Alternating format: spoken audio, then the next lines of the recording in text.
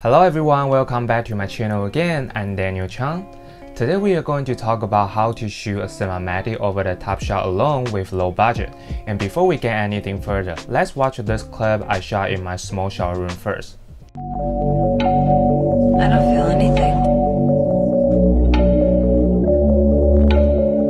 So this shot was actually made for my TikTok video and Instagram reel. I know a lot of you guys probably always wondering how to get this kind of cinematic over the top shot with low budget. So today I'm going to share with you guys how I made the video you guys just saw, and I will walk you guys through the whole shooting process from start to the end.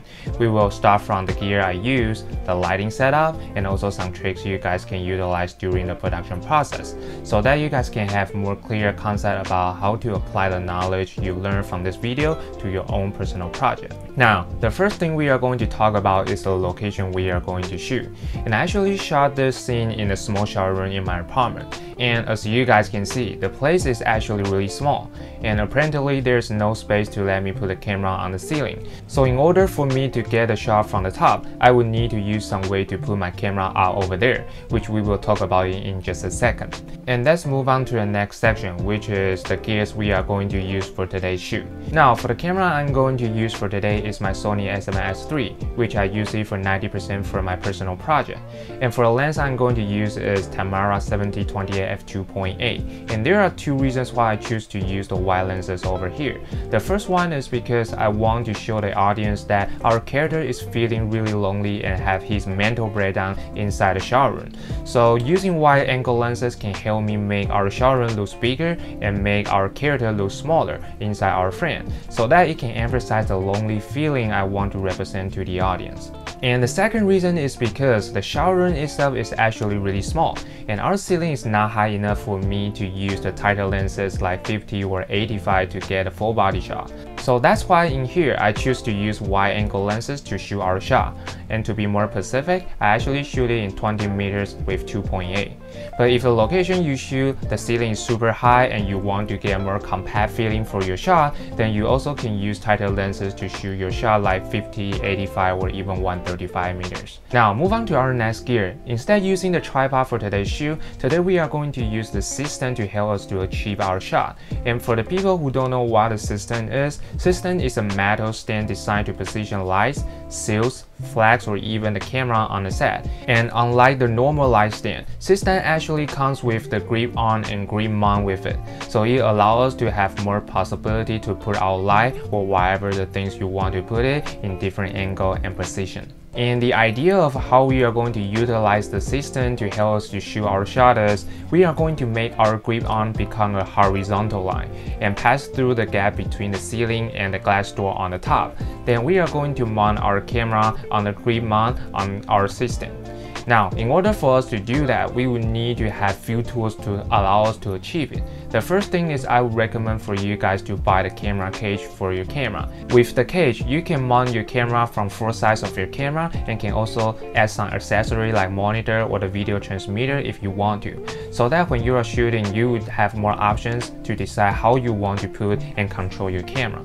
And the second thing you need is the baby stool to help you to fix your camera on the grip mount.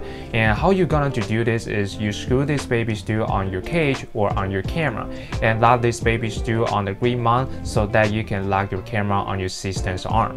And once you make sure your grip arm is like a straight line and your camera face straight down to the floor, then you can adjust the height and position of the stand to get the exact frame you want for your video. Then after you're done for adjusting everything, then don't forget to put a sandbag or some weight on your Cstand, because like we all know, safety is the most important thing you need to care about on set, especially for your camera. So please always be aware of that. Now, some of you guys may be wondering, once we put the camera on the top, and how we gonna adjust your frame and press the record button for our camera. So if you are a Sony camera user like me, then here I have a tool that I want to share with you guys that can save you a lot of times for shooting over the top shot by yourself alone. And the tool we are going to talk about is an app called Monitor Plus. By using this app, not only your phone can become your monitor, but at the same time you can also adjust the camera setting and press the record button on your phone or iPad, so that you don't need to get a ladder and go upside down thousands of times while you're shooting. But if you are not a Sony camera user, then I would recommend for you guys to get a wireless transmitter and extra monitor, so that it will be more easy for you guys to check the playback for your footage and adjust your frame without looking at the small camera monitor on the top. Now move on to the lighting equipment we use for today's video, and I use 3 lights to light this scene. The first light is Yongnuo YM363 Pro RGB Light 2. The second light is my Aperture NX, and the last light is my Aperture f22C. And to make our scene look more interesting and have more depth into it, I also use this small lamp and light bulb as our practical light in our scene, which we will talk about the lighting setup in just a second. And the last gear I got for this shoot is the 1/4 black promise filter to put in front of my lens to get that balloon effect for my highlight and soft look for my image. And for the people who don't know what the black promise filter is, I actually made a video to explain everything you need to know about the promise filter, and I will put the links down below, so please feel free to check it out. Now, after we introduce all the gear we use and how do I set up the camera on the top, the next thing we are going to talk about is the lighting setup for this scene.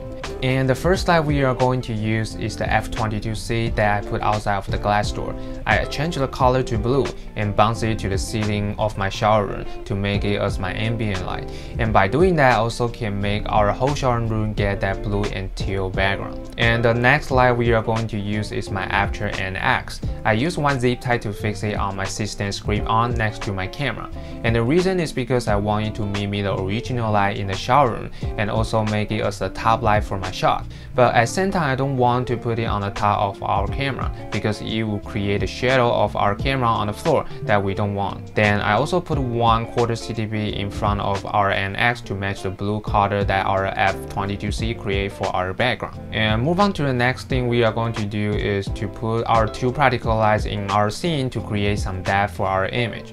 So as you guys know, normally when we shoot our scene from the normal angle, we will try to put a practical light in the back in our scene to create depth and layer for our image and make our shot look more cinematic. But since this time we shoot our shot from the top and there's no space we can create from our back, so I decided to put my small lamp in the middle of the wall on the plastic shelf I stick on the wall. And I put my light bulb on the floor in front of my face, so that with these 2 practical lights, we can create 2 layers and more depth for our image. And not only that, they also help me to create a teal and orange color contrast with my blue background. And because the color of these 2 practical lights are slightly different, so they can more emphasize the layer and depth we created. And if you compare with and without these 2 practical lights, then you can tell how much difference it made for our image. But we are not done yet. Now, in order to make our scene look more eye-catching, I decided to use my RGB light 2 to make it look red and did it outside from the bottom of the glass door, so that the light will mainly hitting our subject and the bottom of the wall and make my whole image look more pop. But there's one thing you should keep in mind.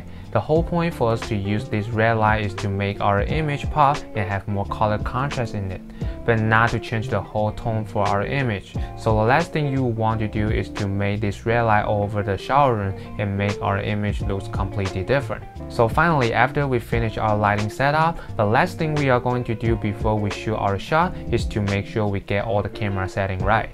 And here are all the camera setting information for me to shoot this shot. And depending on the situation and where you guys shoot your video, you can adjust the setting for your own circumstances to get the best result you can get. And after the setting, once we make sure our subject's focus point or the autofocus system can work properly, then we can start to shoot our video. So here you have it. I hope after this video, you have more idea about how to shoot the over-the-top cinematic shot with low budget. Even you only shoot in your apartment and don't have the fancy camera or lighting equipment, as long as you understand the concept behind it, you still can create some really cool and cinematic shot for your video. So I hope you guys enjoyed the video today and maybe can take something away from it. And if you guys like this video, please don't hesitate to click that subscribe button down below and give me a thumbs up. I would really want to hear from you guys' experience from filming the over-the-top shot. So please feel free to tell me what you think and comment down below.